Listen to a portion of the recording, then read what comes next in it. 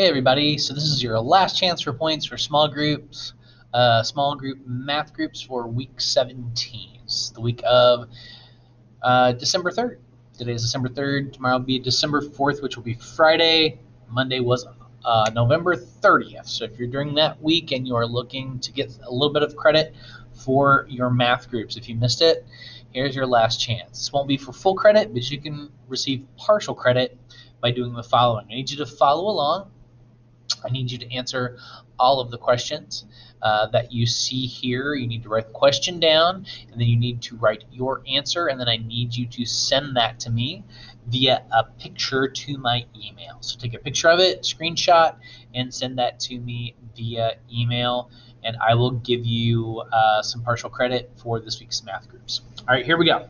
So the first thing we covered, this is just review. You've got 28, negative 28. We need to finish this equality. I'll pull my my tools up here. So to finish this equality, you've got 28, negative 28. Of course, that is going to be 28 will be greater than negative 28 because let's see, we had a number line here. I have 0 in the middle, of course.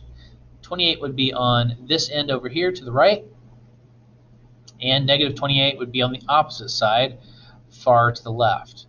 Now, with these two numbers, remember anything further to the right is going to be larger than anything further to the left. So 28 in this case will be greater than negative 28. If you have any questions on those, please make sure you let me know, and I can work through with you. All right, number 2. Second one we worked on this week, and this one's a tricky one. Have the students evaluate. So I had the negative 3, or the opposite of negative 3. We could also say, and the absolute value of negative 3. So is negative 3 greater than, less than, or equal to the absolute value of negative 3? Okay, go ahead and try that one on your paper. Just try her out. I don't care if it's wrong. Just give me your best guess. All right, in this case, we could do our number line. Got 0, of course. We've got 1, 2, and 3 on this side, and 1, 2, and 3 over here. These would be negative. Negative 1, negative 2, negative 3, 1, 2, and 3 on this side. All right, the opposite of negative 3. So we would go 1, 2, 3 this way. Of course, there's negative 3, but we're going the opposite direction. So actually going this way. 1, 2, 3. So we would actually end up at 3. Same deal with the absolute value of negative 3. 1, 2, 3 spaces, but we're not moving. You can't move a negative. You still move a positive direction. So that would also be positive 3. So these two will actually be equal because they are both equal to positive 3. The important thing to remember here is that the negative of a negative, or the opposite of a negative, is actually a positive number. Likewise, the absolute value of any integer is positive. So they would both be positive 3, so they are equal on that one. Moving on. All right. The next question was to evaluate this problem. Go ahead and try it on your own. Pause the video and see what you come up with, and then we'll check it here in just a second. All right, so for this one, we're going to be using PEMDAS.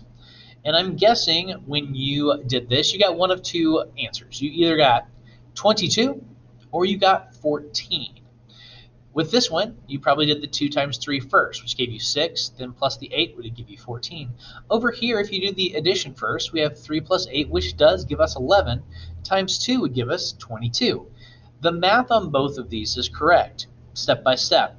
But which way do we need to go? We can't have the same problem and have 2 different answers in math. We have to have a concrete answer. So what we'll do is PEMDAS, so the order of operations. If you don't know what this is, please go back through and watch the Flocabulary song that was posted this week. But here we go. PEMDAS stands for parentheses, exponents, multiply, divide, add, and subtract. So as we're going through this, the important things to remember are on the multiply and divide, you're going to go from left to right. Also on the add and subtract section, we are going to work from left to right, whichever we come to first. Parentheses, of course, or anything in parentheses or brackets, any of that stuff. And the exponent is going to be these numbers that have a little floating number off to the side.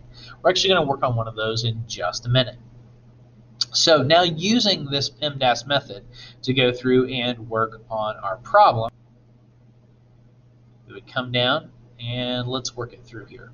So in this case, because we want to multiply first, we have the 2 times 3 first. That gives us 6, plus the 8 would give us 14.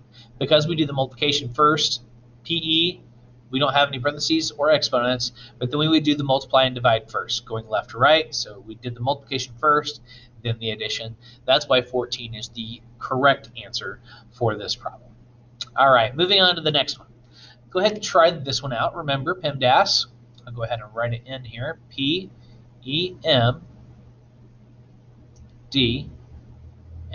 Go ahead and pause the video.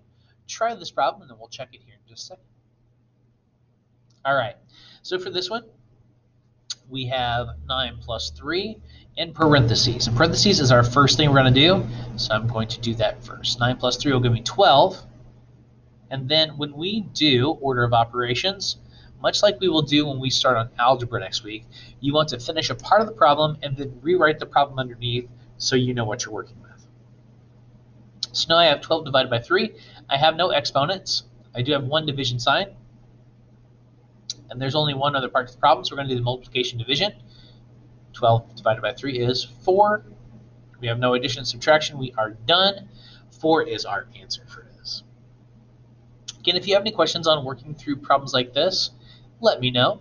Again, we did the addition first here because it's in parentheses. That always wins out and gets the first, first shot as you're going through and working through the problem. All right, the next one. We have 15 minus 7 plus 3 times 2. Go ahead and try that out, and we'll check your answer here in just a second. All right, let's work this guy through. So we have PEMDAS again.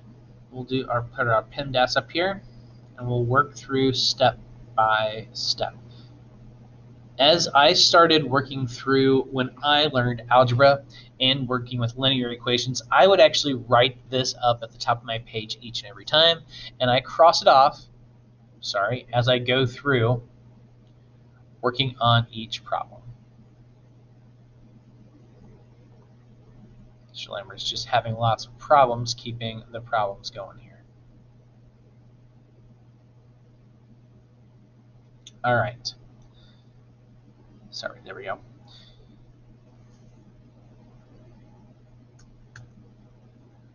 There we are. All right, so we have 15 minus 7 plus 3 times 2. Sorry, I accidentally bumped a key and it deleted everything. There we go. All right, so we have no parentheses in this problem. We can get rid of that. No exponents that I can see. So the next thing we're going to do is we will multiply, divide, left to right. Addition, subtraction, we'll do that left to right as well, but let's do these first. So multiplying, dividing first. No multiplication, division, and here's our one multiplication and our division part. So we're going to rewrite that as 3 times 2 equals 6. I'm going to rewrite it, and I'm going to rewrite these other parts of the problem just to keep it up. All right, now we're going to add, subtract, working left to right. So I'm going to go with this first because it's the first one I come to, left to right. 15 minus 7 gives me 8 plus 6. I go ahead and answer it because there I'm done with it. That's my last piece of the problem. I'll do this addition part. 8 plus 6 is 14. And that would be your answer. Hopefully that makes sense to you. It's just going step by step. If you have questions on that, let me know, but follow the PEMDAS. If you have not done so, please go through and watch the video and make your journal entry that I had to do at the beginning of the week, because that will really help you out as you work through these problems. All right, the last one we did, this was a little tricky because this actually uses a part of this step-by-step process that we haven't done yet. It will be your first time where we do exponents. And if you have done your work day by day, you should have seen exponents already this week. It was our Thursday lesson, working these out as multiplication, working as factors. So you should know that we're going to take this and we're going to factor it. But go ahead, we still need to do things in the order that they are supposed to be done. So I'm going to write PEMDAS up here. I want you to give this one a try, and then we'll check it here in just a second. Again, don't worry if it's right or wrong. I'm more interested in seeing your work and how you think things through before I show you how to do it. So go ahead and try it out. Don't care if it's right or wrong. Go ahead and give me your best shot. Give me an answer. Show all your work, and then we'll check it here in just a second. All right. Hopefully it paused. Hopefully we're ready to go. Okay. So we do not have any parentheses here. I'm going to cross them out. No parentheses, but I do have exponents. So remember, when you have an exponent, basically what it's telling you is that your base, or the big number, is going to be the number you're going to use, and you're going to factor it, use it as a factor this many times. The number of times that your what's called radical, that's the number up at the top, tells you, or exponent. So this would be 4 as a factor 2 times, or 4 times 4. So what I'm going to do is I'm going to rewrite my problem. You can either write this as 18 divided by 3 plus, and then either do this answer or what I usually would do. Sorry, I forgot my 3 in there. Plus, and then I would actually put parentheses around it and show my factorization out this way. So then I have 18 divided by 3 plus 16, of course. Now, I'm going to go on through PEMDAS and keep working on through because we've done our exponent. Now we're going to multiply or divide, working left to right. I do have a division part of this problem. 18 divided by 3, which gives me 6. Rewrite the rest of the problem. I have 6 plus 16. Now I'll just add and subtract because that's my last little bit here. And 6 plus 16 is 22. All right, and there you go. That's working it through with PEMDAS. The thing to remember as we are working on these when we are working with exponents. I know I had a couple people this week, which was very smart. They said, well, I know we did this last year. And if I have 10 to the third power, I know that that's going to be a 1 and 3 zeros behind it. So I had a number of people that thought this would be a 4 with 2 zeros. Actually, what's going on when we do it this way, we showed you the trick last year, but we didn't show you what's really happening. This is really 10 as a factor 3 times. So 10 times 10 times 10. And if you work that out, 10 times 10 is 100, times another 10 is actually 1,000. So we're doing the factorization here. It just doesn't quite look like it because there's an easier trick to figuring out with tens. With other numbers, if I had 5 to the third power, it's going to look a little different. I would have my 5 times 5. So 3, we'd do it a third time. And we can figure that out. 5 times 5 is 25 times 5. 25 times 5, or 5 quarters, I know, was 125 cents. So remember, that's how you're going to work these exponents out. You will be working with exponents from now until the end of this cycle at least, because we're going to be using them as we work through linear equations. So if you have any questions on those, please hop on office hours. Let Mr. Lambert know so I can help you with that. Otherwise, good job today. Make sure you take a picture of the work that you did on your sheet of paper, upload that to an email, and send it to me, and I will get some points headed your way for math. All right, guys, have a great weekend. I will see you soon.